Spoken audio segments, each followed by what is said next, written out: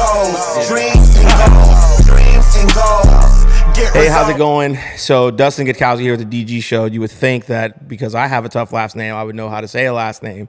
But we have Nick Ayala. There we go. Yeah. Because I'm going to butcher that, and people butcher my last name. They're like, oh, I'm sorry. I'm like, no, you're not, but it's okay. So I don't like to butcher people's last names, even though I can't say it. So what's going on, my man? Nothing, man. I'm happy to be here, bro. You're down in Fort Lauderdale, so I'm only about 25 minutes away north in Boca Raton. So oh yeah, figured we'd come by. That's a nice one. Yeah, we're supposed to. What's his name? Grant.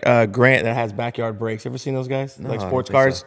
They're just young cats, man. They're sports cars, and they're just killing it. But he lives up there, and Boca. We're supposed to do something with them. Yeah, it's good up there. It's a good spot. Nice. So how long have you lived in Florida? I've been my whole life. Yeah, really? I was born and raised here. Born and raised. Yeah. I was not going to think Florida. Yeah, man. I love it. I've tried to move a few times, and I've always come back. It's the best. It's the best. That's how it is for us in Texas. Yeah. We lived in North Carolina for a year. Well, you're in a good Republican state, so man, it's a little easier. We will say we will not go anywhere but Texas. But hey, man, you know what's crazy? Are you big in politics? Nah, I'm not really. I mean, just obviously with everything going on, and you look at where the states are. You know, my family's from Connecticut. Yeah. Right? Okay. So is my wife. Okay. Awesome. Yeah. And when I go back to Connecticut, especially now, you know, it's not what it was. Yeah. I mean, it looks like a third world country in most of the spots. Crazy. It's crazy. Buildings are empty, and I was just in Jersey, same thing. I mean, it's you look at the trend of these states, and then you start going, well, what's the difference, you know? And I'm here in Florida, obviously, is in my opinion one of the best states in the country. Yeah. And you look at what's going on here, or in Texas, or in certain other states, and you just start putting two and two together and go, what's the difference? And it's pretty simple to see, you know. You can't think logical, man. You're thinking logical now. Exactly. Do you have kids? I do. I have a 7-year-old daughter and a 5.5-year-old son. Oh, really? Yeah. Okay. Let's see. I have 7 boy, 4 boy, 2 daughter. So nice. Yeah. Close. Yeah. I didn't really start caring about politics, man, until they started shoving it down my kid's throat. Yeah. With the shots and stuff. Everything, man. Like I don't really care what you do. I don't really care what anyone does, right? Neither. Like you just, it's like, do you, boo? Like whatever you. But when you started, like you said, like you started shoving stuff down my kid's throat, shots, anything. I drew the line, and that's when I started to become more political, because this is affecting your kids. Right. Yeah. Yeah. I read that. What was that yesterday?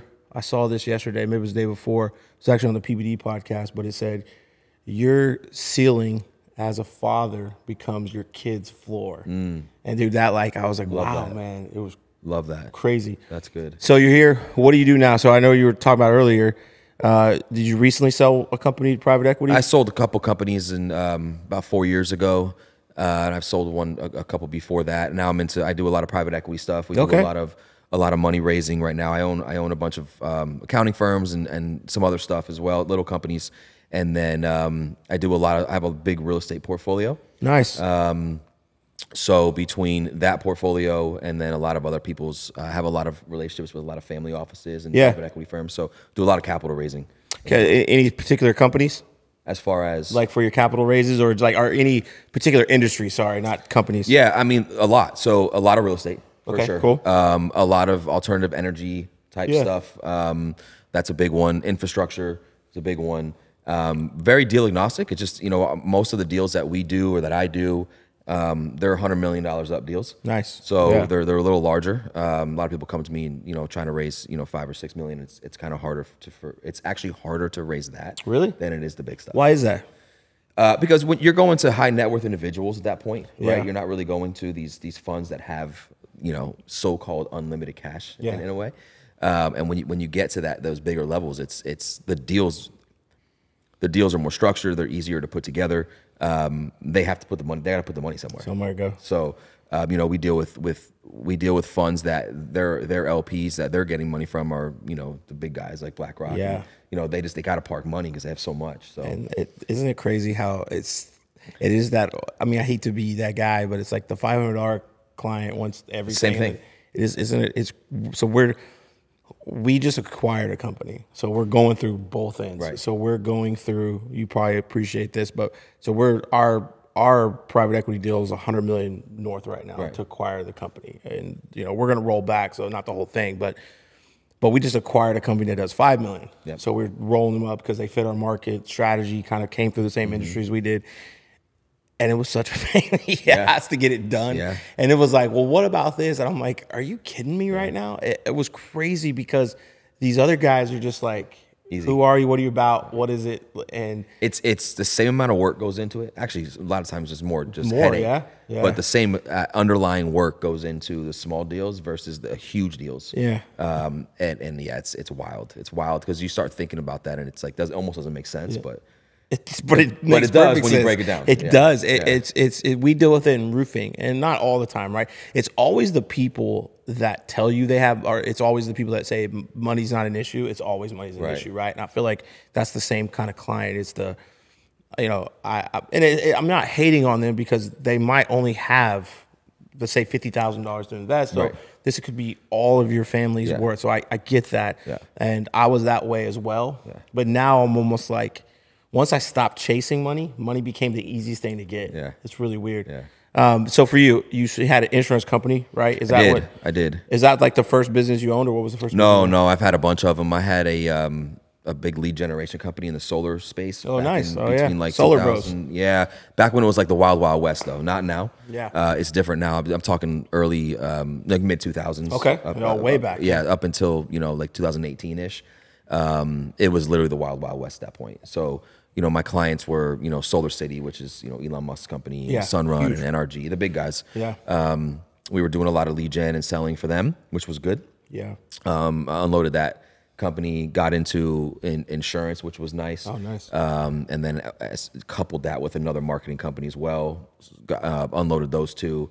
So it's been good, dude. I've had a really cool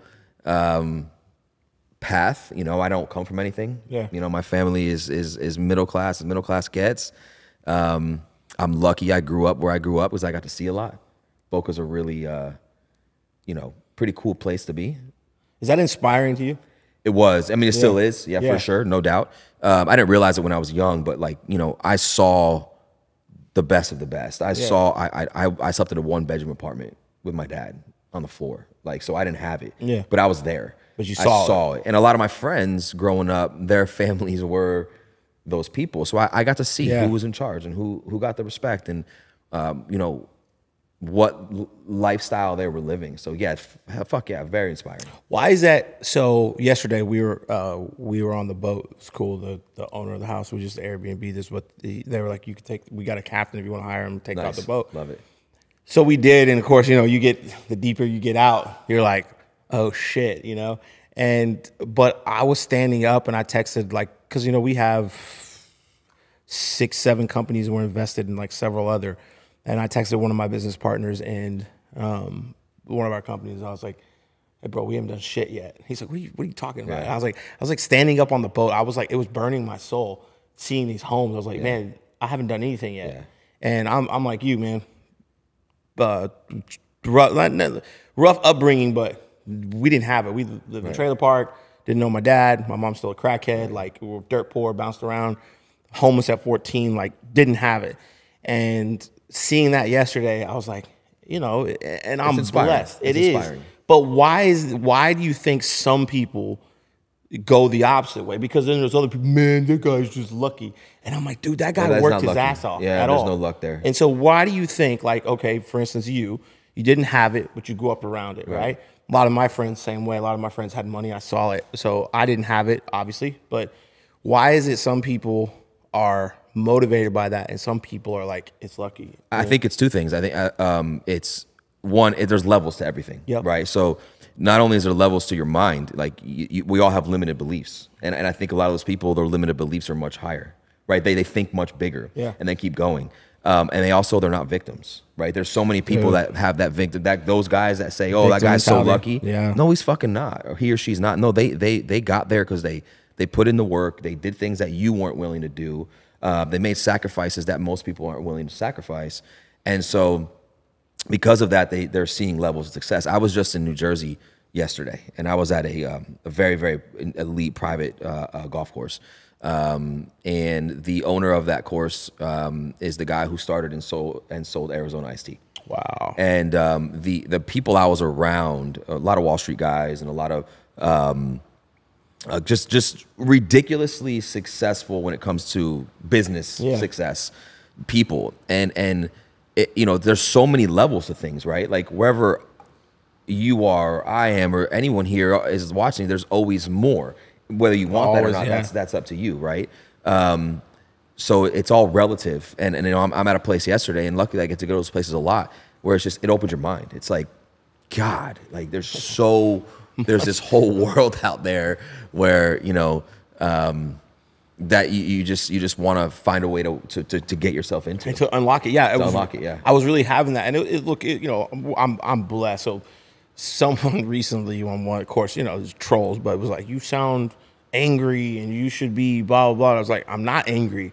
I'm just, there's more that I could do. Right? As good as you think you are, there's somebody out there that's outworking you. Right. It's like that old, I can't remember if it was a Duke commercial or Nike commercial, but Tim Tebow recently like reposted and said, somewhere out there while I'm resting, he's working. No doubt. And when we meet, because of that, he's gonna win. Yeah. And I'm like, that's a $20 million home on the water. That's probably your vacation home. Yeah. And you're beating me. Like, that's just, call it what it is.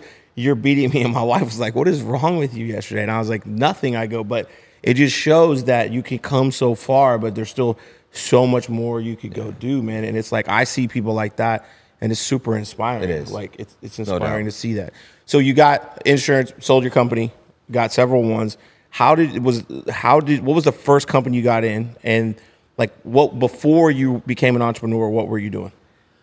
So, because it was the lead gen, right? Is the first one? So out of college, I actually played professional golf. Really? Yeah. So I turned pro after college. That's awesome. Where'd you go to college? Florida State. Florida State? Yep. And, Seminoles, all right. Yeah, man. And it was great.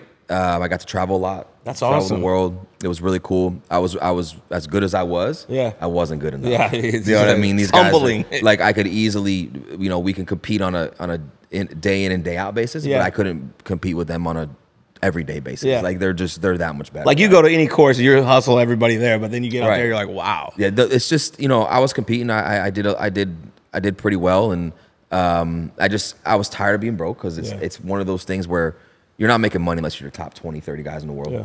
And especially back then. This is, you know, 20 years ago, 15 years ago, whatever. And I was traveling 32, 33 weeks a year, man. It was a lot. Yeah. And you're traveling by yourself. I mean, it's a lot. It looks beautiful on TV, but it ain't like that. It's a grind, right? yeah. It's a grind. And so I came to this, I had an injury on my shoulder, and I came to a realization I had to take off like 3 months, and I just, like, I didn't want to go back. I was done. And that was a hard hit for me. I didn't know what the frig I was going to do in my life. I was fucked up, man. I had no idea. And through that, I was always doing little businesses here and there, like entrepreneur stuff here and there, just trying to make money. After I finally figured out and started a marketing company, and that one got pretty big. We were operating on like 4 different continents at one point. That's awesome. It got pretty big pretty quick. It was fun. And just from there, you know, it's funny. I'm always open to opportunity, right? And it's like, I think when you have that mindset, when you just keep your mindset open to it, it continues to come, and then you can figure out what to take and what not to. But when you're always open to it, more shit's just going to keep popping your way. And so I do, you know, now I get the opportunity to do a lot of stuff. Like, I don't just have to focus on one thing. I do a lot of things. I'm doing roll-ups in certain space. I have accounting firms, but I don't know anything about accounting. I'm not an accountant. But, you know, I own accounting firms. I'm doing roll-ups in the accounting space, and a bunch of other businesses too. And it's fun, man. It's a lot of fun. I was actually thinking about doing something I was calling the backyard roll-up. You would like this is you know, like a fencing, hardscaping, turf company, rolling those up and selling it to PE in a couple years. You know, just getting into a certain multiple. But it's fun, dude. Business is fun if you do it with the right people. It becomes a game. Yeah. I think it's so.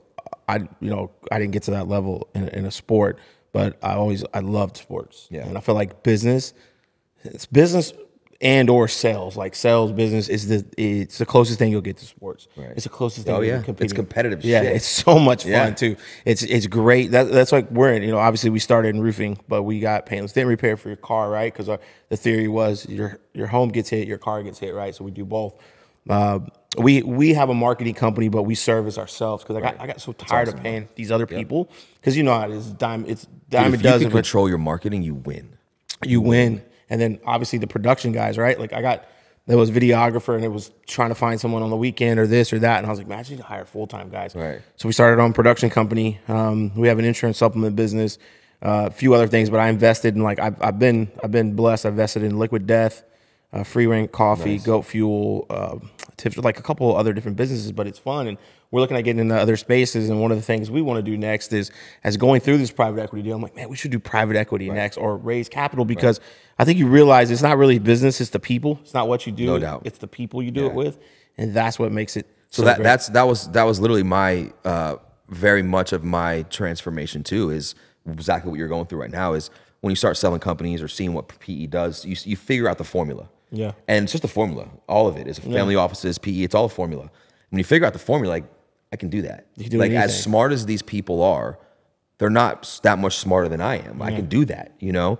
And so that's exactly what happened to me. My mind started opening to bigger things. And, you know, now I'm doing PE stuff and I have a boatload of different avenues of real estate. You know, we have about 1.2 to 1.4 billion dollars in assets under management up in Jersey, just in one portfolio alone. So it's so cool how when you start to open your brain to this stuff, it's wild, dude. Yeah. And it's funny because like I joke and I'm like, I'm not supposed to be in it, dude. I went to Florida State. I didn't go to Harvard. You know what I mean? But guys like you, guys like me, and others out there, you start pushing, you just keep going, and it happens. You know, it's cool. It was. I have that feeling all the time, because the other day, I don't remember who I was with. It was one of our sales guys and one of our leaders. And it was basically I see people as people, right? I don't get like starstruck, or I don't think, if you're a good person, I want to do business with you. Like I have two, like especially for you know, people, and I say men or women, is if you're a guy and you're not a good father, you're out, right? That's number one. And then just a good person. But he was sitting there looking at me. I was like, hey, what's wrong with you? Why are you looking at me like that? And he's like, dude, I was just listening to your phone calls. Like, what are you talking about? He's like, your last 3 phone calls were Kevin Holland. He's like, Derek Fay and Roger Healy. And I was like, so?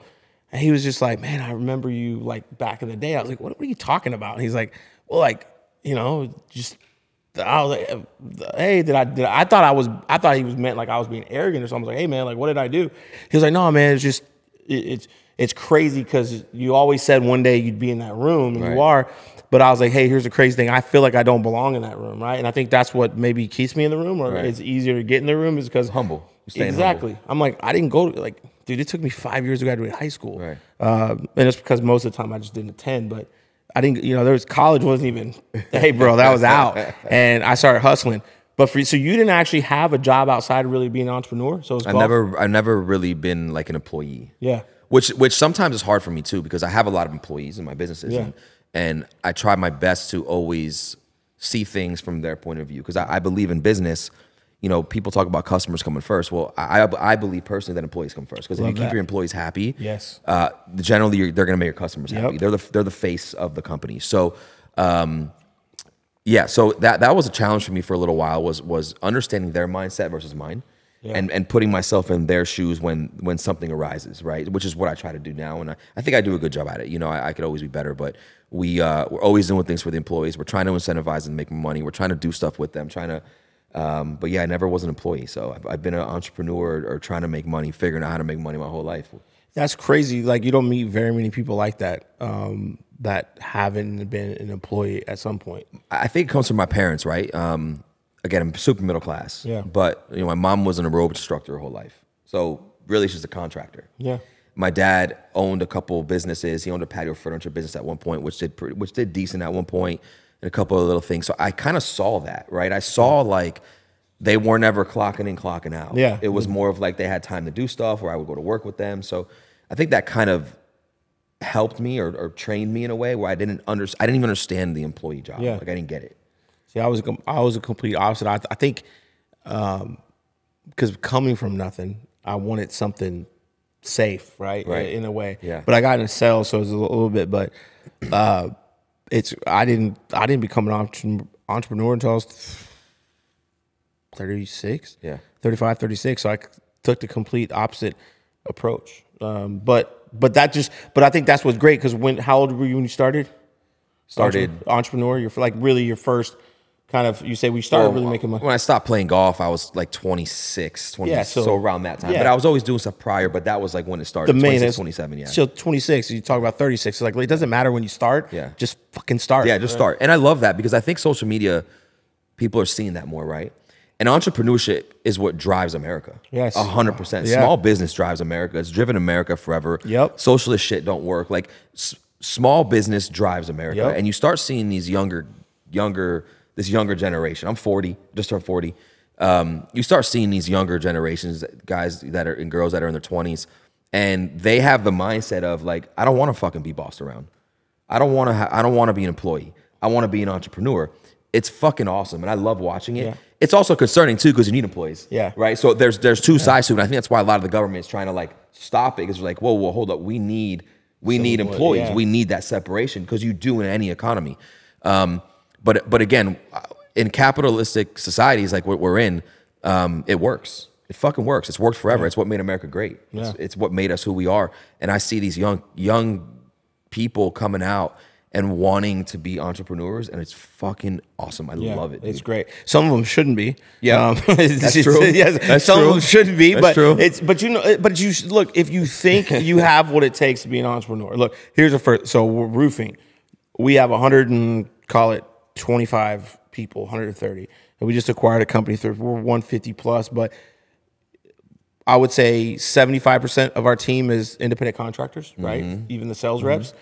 We have W-2 and do a lot of it, but look, man, if you think you have what it takes to be an entrepreneur, get into a sales game. Yeah. Because absolutely. That's it. Because look, deals pays the bills. Yeah. And people think the systems and processes and this and that and everything else, if you ain't got any revenue, it doesn't matter. But if you are not the top sales guy in your organization or the hardest worker, you're fucking done. You will never be an entrepreneur because if you want to be an entrepreneur to work your owant schedule, you'll never make happen. it. Yeah, and it's. I laugh at so many kids nowadays. I say kids, I'm getting old. They want to put the CEO #boss in their bio. That's all what it's all about. But I'm like, you're not really a boss. I was talking to some kids the other day, and I want to ask you this question because it sounds like obviously you had some failures early on. Tons. A ton. How much? But it also sounds like you've had a lot of success in the business. Have you had any of your business go out of business or fail? I've had little ones go out that like I just didn't pay enough attention to for sure. But failure is part of it. You have to fall. And the biggest thing with like being an entrepreneur, I think, and these younger folks is what you don't realize. You're going to go to a job and clock in and clock out and pretend to work 8 hours. You're not going to work 8 hours. You're probably going to work 4 hours and know it's 4 hours aren't even hard work. Yeah. As an entrepreneur, you're going to work 100 times harder. It's 24/7. There's no shut off. There's no turn off switch. Zero. And that's the beauty of it. But the biggest thing is discipline. You know this. You've been on both sides. This is what I see people fail all the time.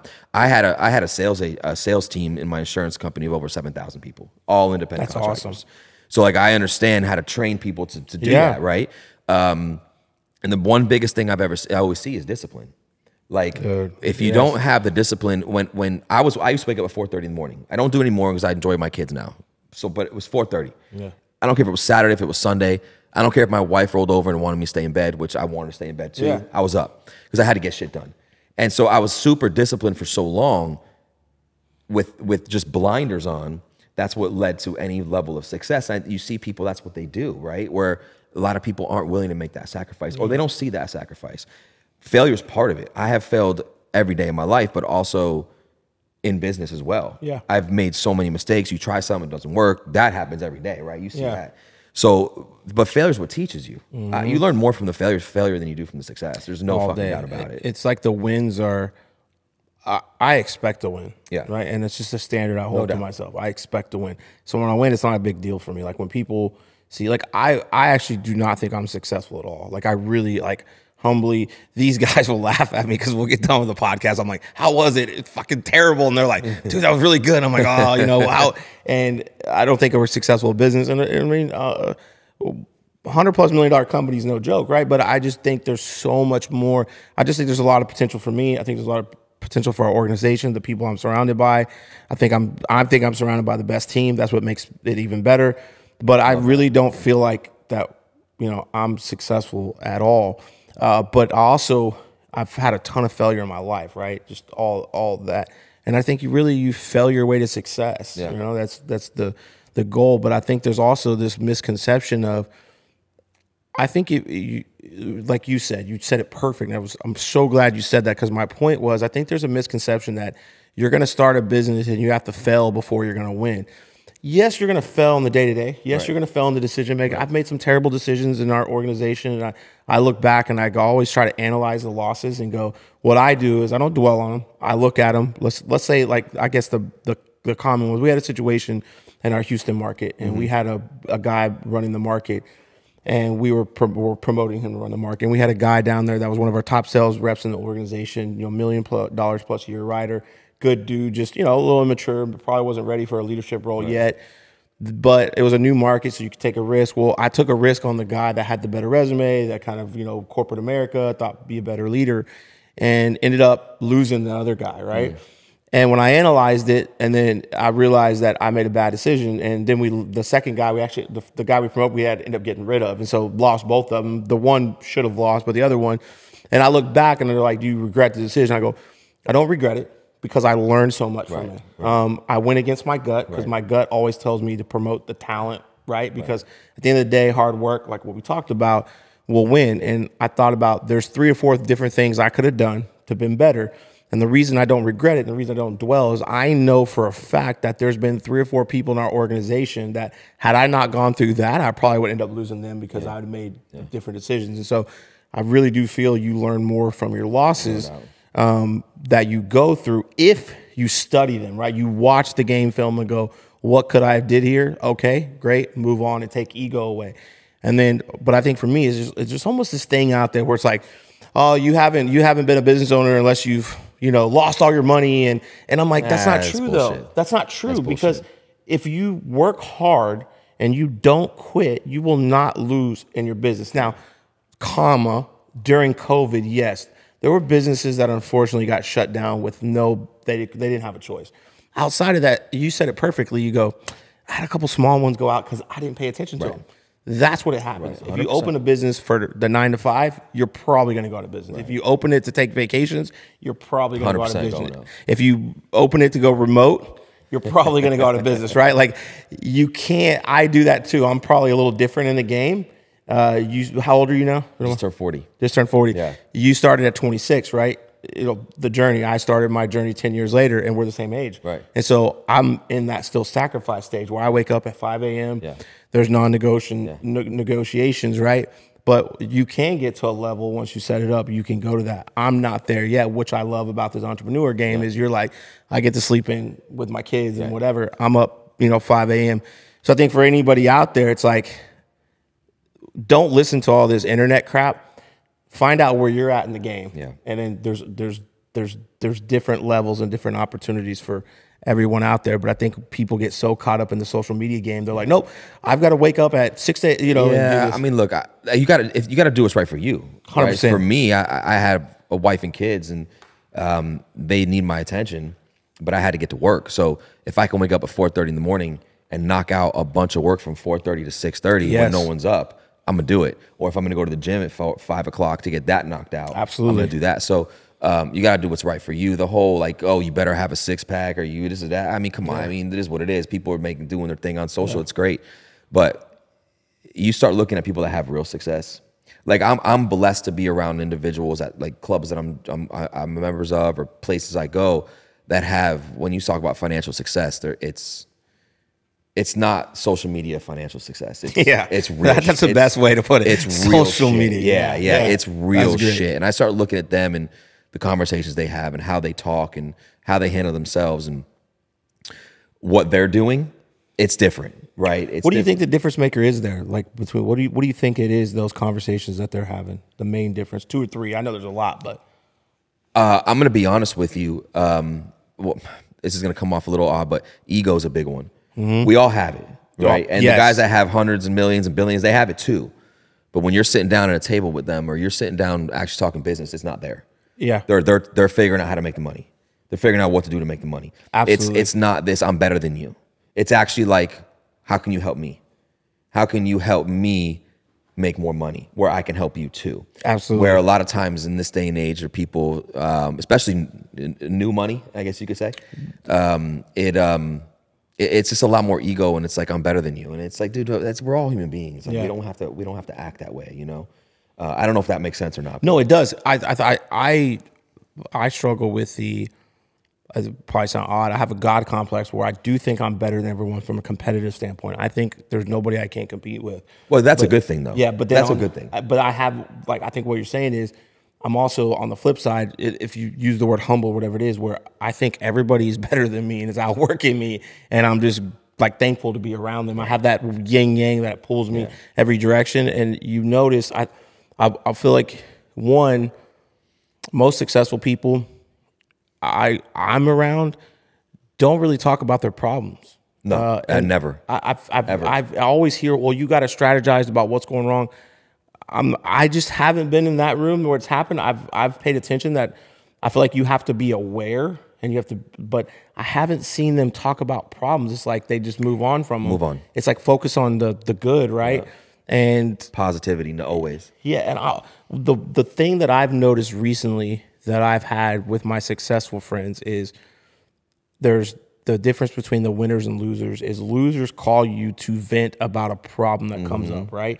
And they're like, oh man, this is hard, that's hard. Winners find solutions quick. Winners will call you and say, hey, I was faced with this challenge.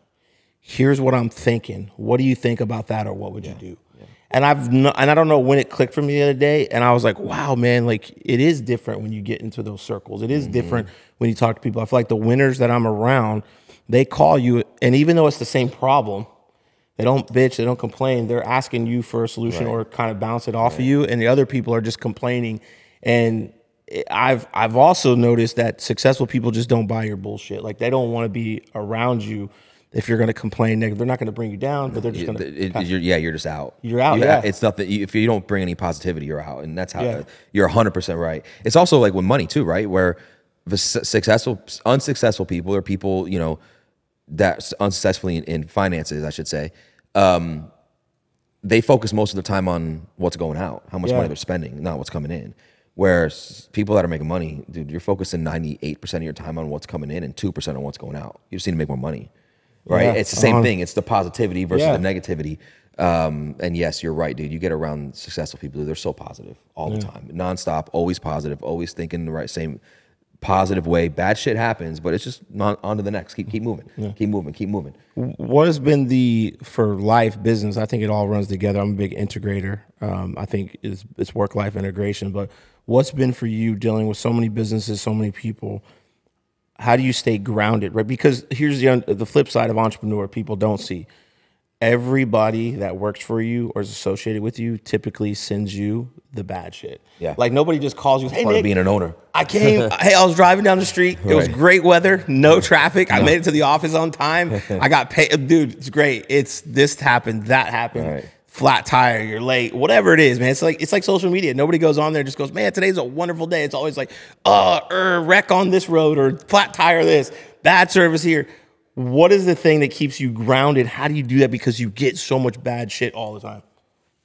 For me, it's simple. And I don't know for everyone else. Again, I grew up with nothing, right? Yep. So my family is the same way.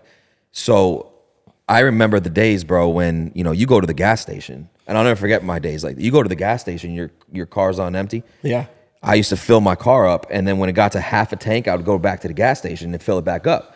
Because that first half of the tank goes slower than the second half. Yeah. Once it gets to half, on the last half, it goes faster. Like, it's like done. It's done, right? Yeah. So I would literally go back to the gas station and fill back up to the top, so that went slower. Yeah.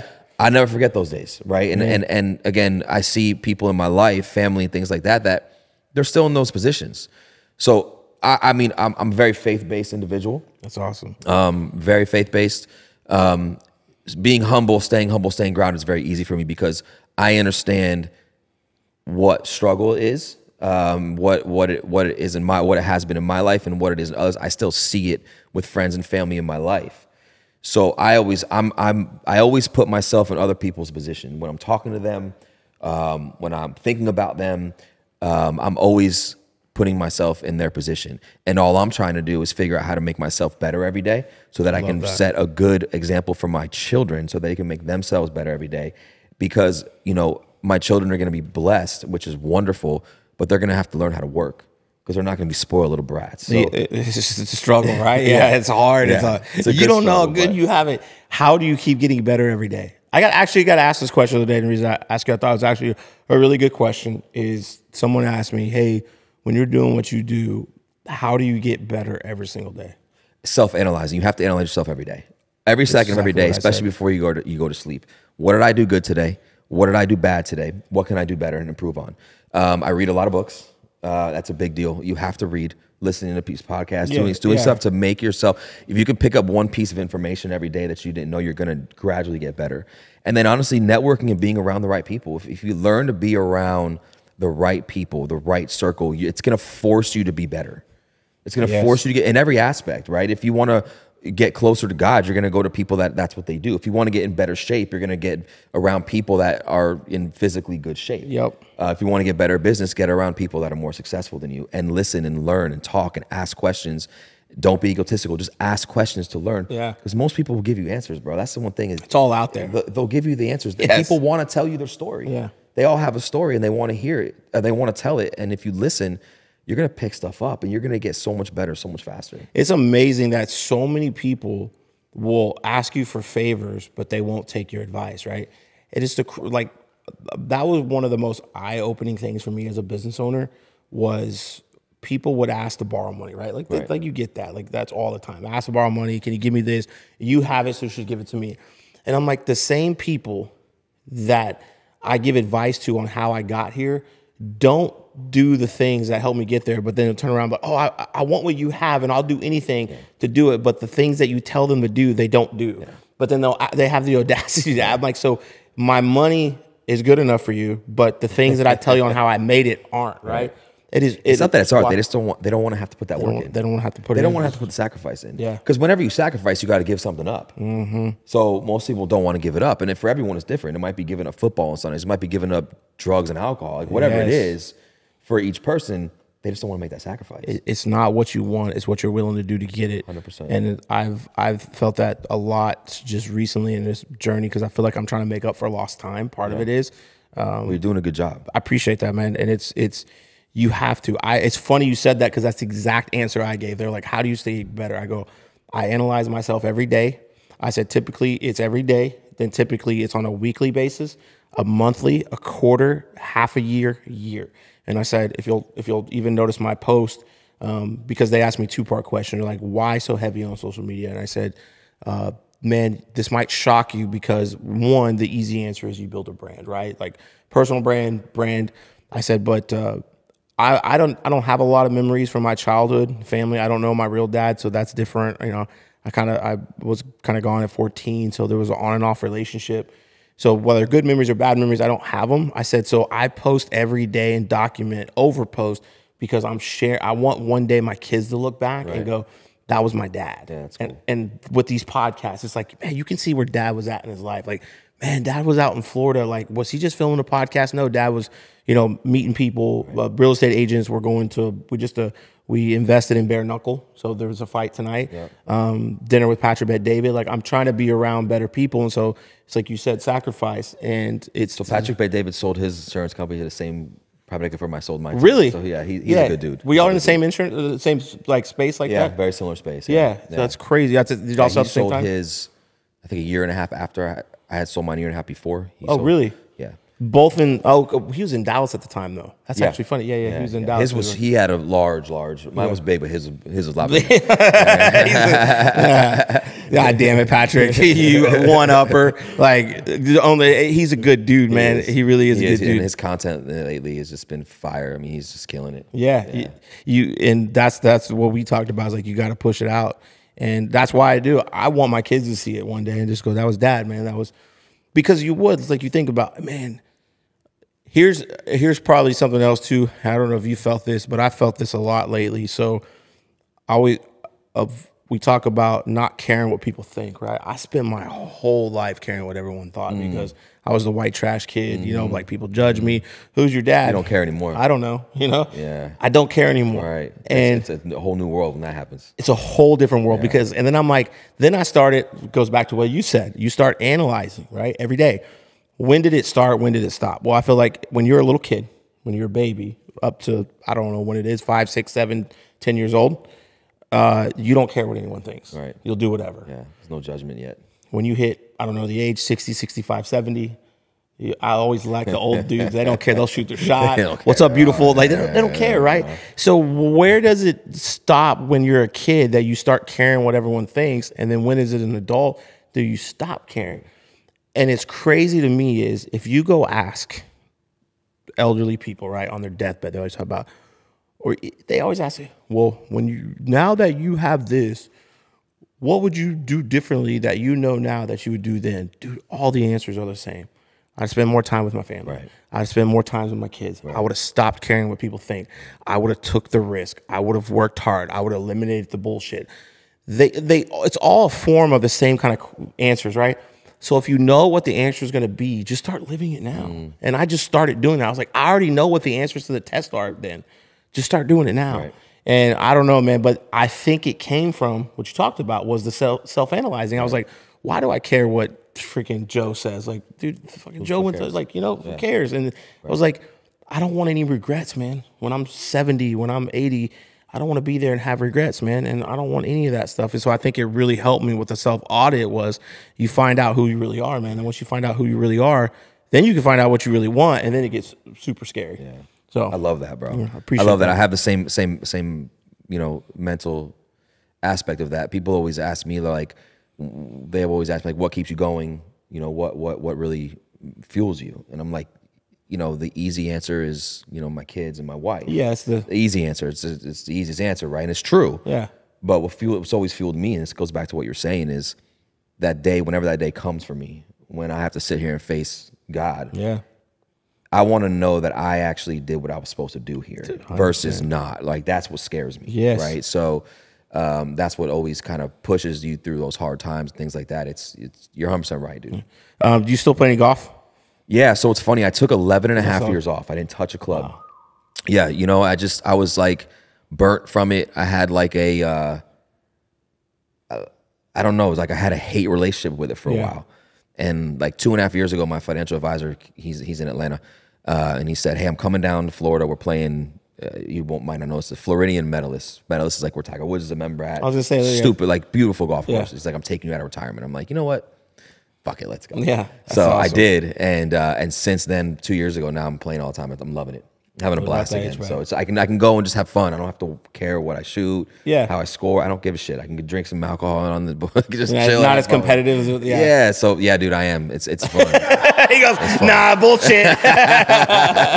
He goes, I can have fun. I can get competitive. No, so competitive, bro. Yeah. Still want to beat everyone's ass, but no, it's fun, dude. It's good. I'm enjoying it. Yeah, I love that.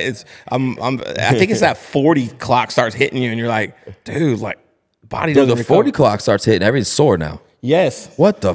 Everything's sore, bro. Yeah, wrists are sore, back sore. Like pulled a groin, taking a shower. It's like I'm just in there doing nothing. You're like, it is wild. Wild. What's so the family life, man? Married? How long have you been married? Been married 9 years. That's awesome. My wife's amazing. I'm very blessed. She's the most. She's absolutely incredible. She's supportive as hell. She's my other brain. Yeah. We see things the same, but then she analyzes things different than I do. So I bounce everything off her because she can see a different side that I might not see, which is huge because now I can see every side. And they always know, man. Their intuition on people. Yeah. It's wild. Yeah, it's wild. So super blessed in that aspect. Yeah. With it, I would say number one tip for above everything of being an entrepreneur is make sure you find the right wife. Right. Your partner is a train wreck. Everything in your life will be a train wreck, man. No, it is amazing. When people ask who the MVP is, I say my wife. I said my wife with the 3 kids at home.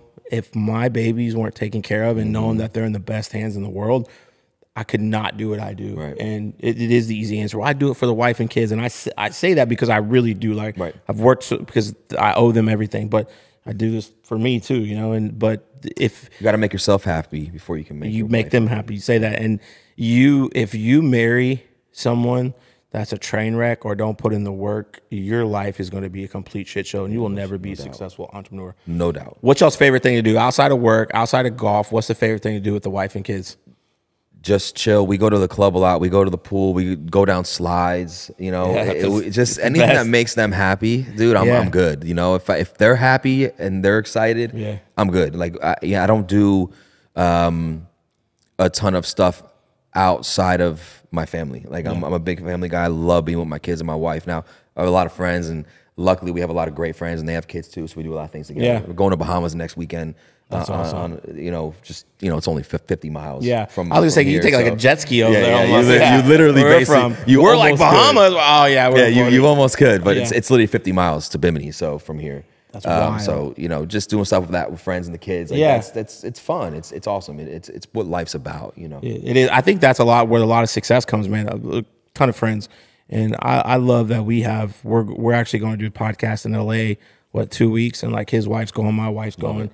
And we're gonna go, do stuff together. But I don't do. If you're not a part of Results Roofing, and I say Results Roofing, the RR brands, because we have all the companies. I don't really hang out with anyone outside there, and it's the wife and kids, man. Yeah. It's just the wife and kids. We do the same stuff, man. And you're doing great stuff, and you're making an impact on people, and that's what more can you ask for? It's fucking awesome. No, that's great, man. I appreciate it. So, I always say this, any advice to give to people? I know we got to end it soon. For those out there, you've had a ton of success. Just two-part. What's next for you, right? Like what do you see doing next, right?